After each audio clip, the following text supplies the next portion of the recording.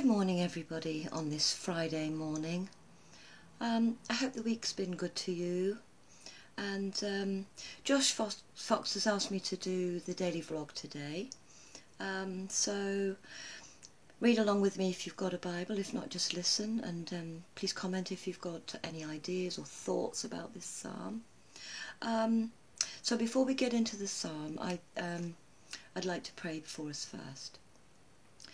Heavenly Father, I just pray and thank you, Lord, for this time and being able to look at your word. I pray for everyone that is listening and watching, and I pray that the words of this psalm will teach us something about you, your ways. Encourage us, Lord, as we go forward from today onwards. In Jesus' name, amen.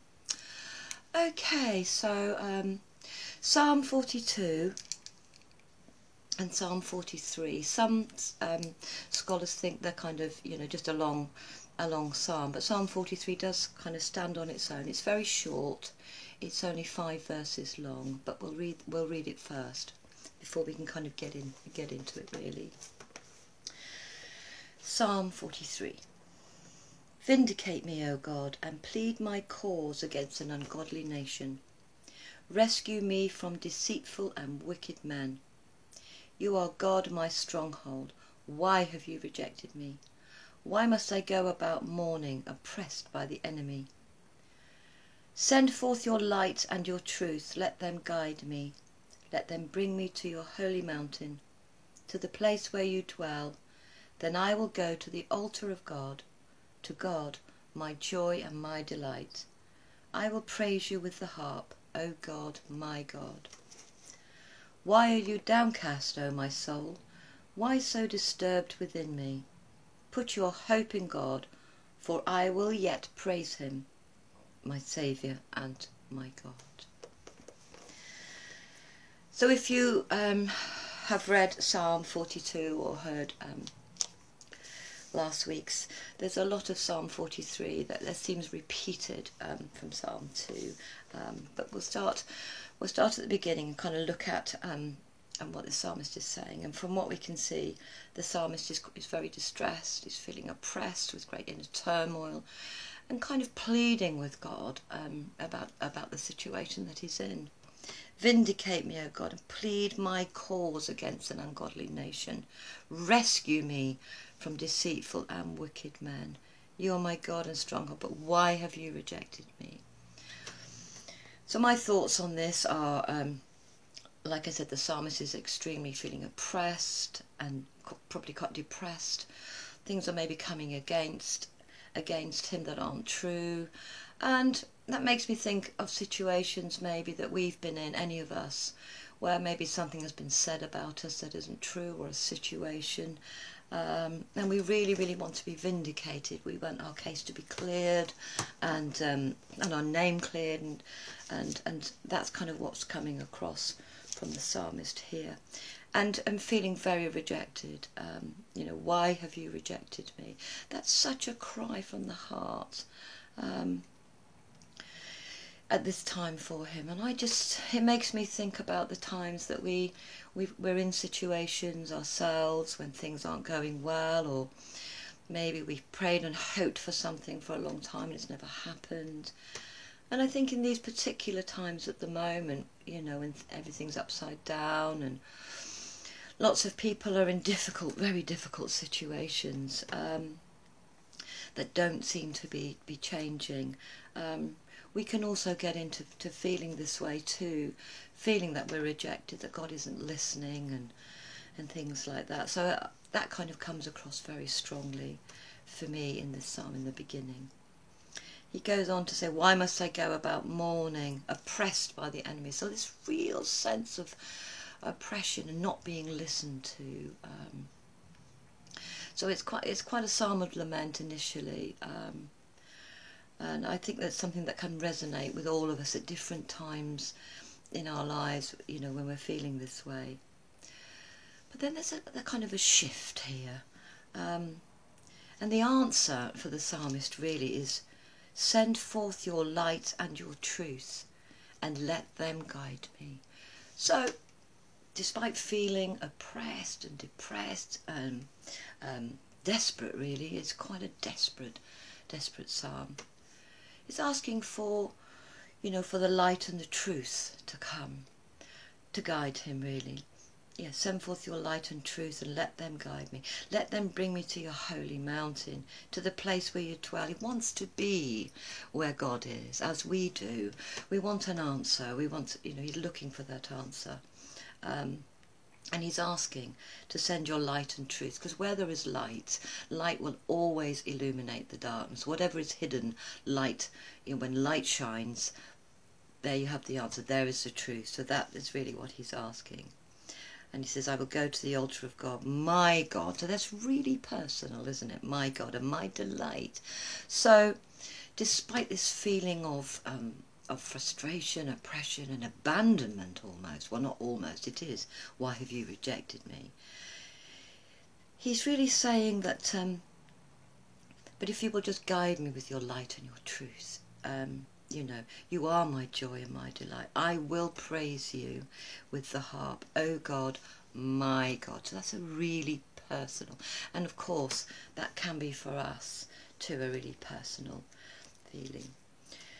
And then on towards the end of the psalmist starts to talk to his soul, as we saw previously in Psalm 42. He actually talks to his own soul by saying, why are you downcast, O my soul? Why so disturbed within me? Put your hope in God, for I will yet praise him, my Saviour and my God. So sometimes I think this kind of says to me that even when we're going through a really, really difficult situation and we're feeling all those feelings, whether we're feeling depressed or anxious or worried and rejected, we can kind of take something really positive from this psalm, despite it being a psalm of lament, by talking to our soul, as the psalmist did. And he's saying, put your hope in God, for I will yet praise him. And that kind of says to me, despite everything that's going on, despite how my emotions are feeling and what the situation looks like, and yet I will praise him. And I think there's something really powerful about praising God in the middle of the storm, in the middle of problems, despite emotions, despite how we're feeling, when there's no particular answer. Sometimes some of the most powerful prayers, and this is a prayer, is during praise, and yet I will praise him. And being able to talk to your soul, I think, is something really, really powerful.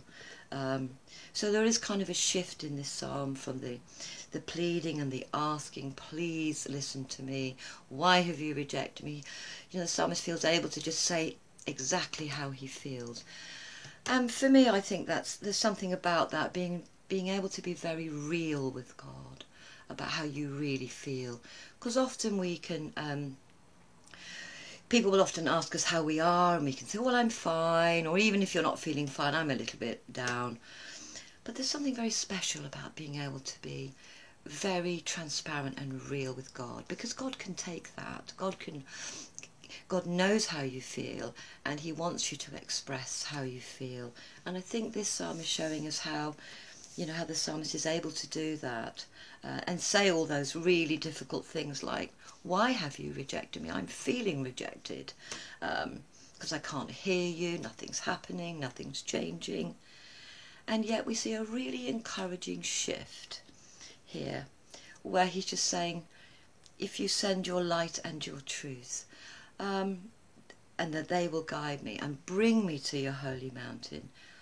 He just needs the light and the truth. And I think for all of us, being able to just turn to God, being able to read his word, being able to hear his word, for some people, just being able to hear, and after a time, I think that light and that truth starts to really sink into us, and light will bring, revelation about our situation, or a calm or a peace, even if the situation doesn't change.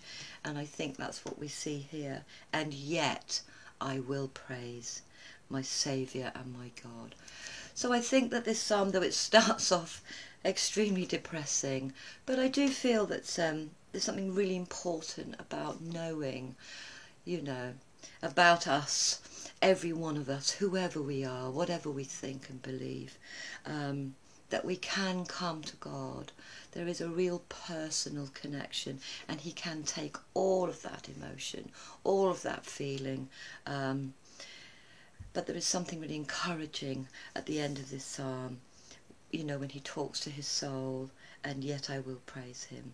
So I really hope that, kind of reading through this psalm today, just looking at that and thinking that despite the difficulty, and I'm not saying that glibly, because I know the situations that we're in today for many of us, I'm just trying to really encourage anybody to kind of look and think about taking those things, those feelings to God, who can listen despite how you're feeling, and be encouraged really, that despite how you're feeling, God can take that and can bring calm and peace to our souls, which is what it's saying. So that's my feeling on the psalm, really, this very short psalm. Like I said, if there's anything that you've got, put in the comments, anything new or any different thoughts about that. So I'd like to finish this vlog by just praying and just thanking God.